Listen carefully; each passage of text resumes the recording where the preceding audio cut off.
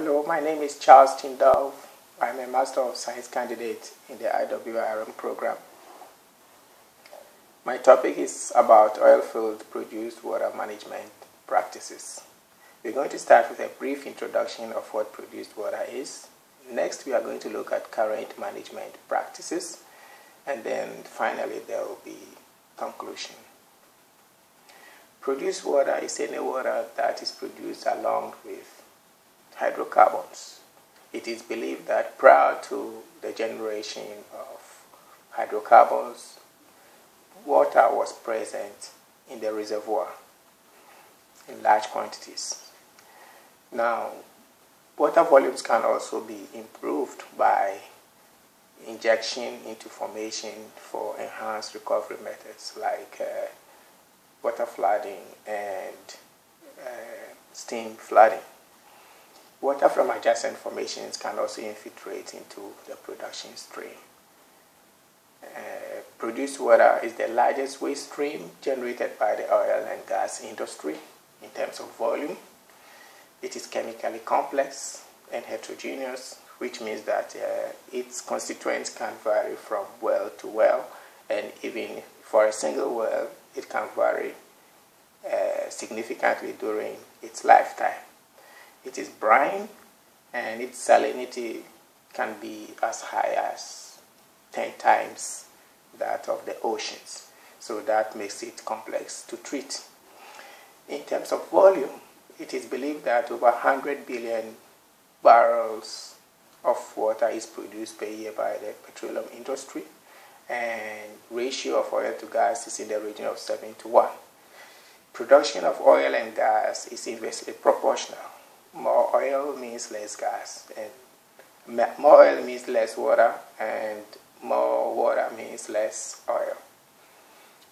As you can see from the graph over there, with the blue being water production and the black line being oil production.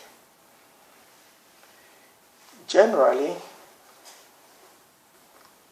produced water constituents are very diverse. It could range from soluble or insoluble organic and inorganic compounds to bacteria, suspended or solid particles, clay, sand, silt, salts, and sulfates. It contains heavy metals like chromium, lead, and miscellaneous naturally occurring radioactive materials like potassium, uranium, radium, etc. It is also complicated by production chemicals. The main objective of produced water management is to minimize production, so they employ mechanical blocking devices and water shut-off chemicals to reduce the production of water in a particular well.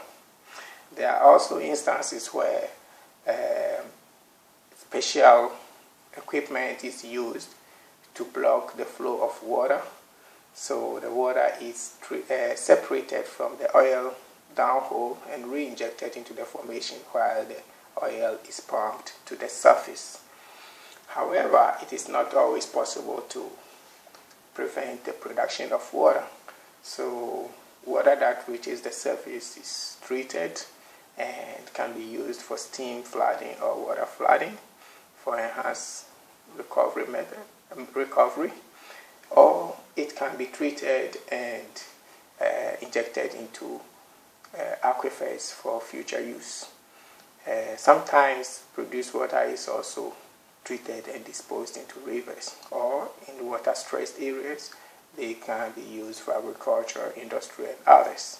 In offshore operations, in general, produced water is treated on the seabed and the water is injected into the ocean. Final thoughts.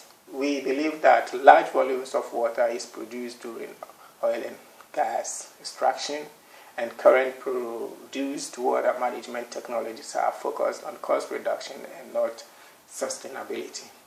While the choice of produced water management method is site-specific, industry and government can come together to find common grounds to develop policies that encourage recycling and reuse of oilfield water, especially in water-stressed regions. And these are my references. And thank you very much. I'll take your questions. Thank you.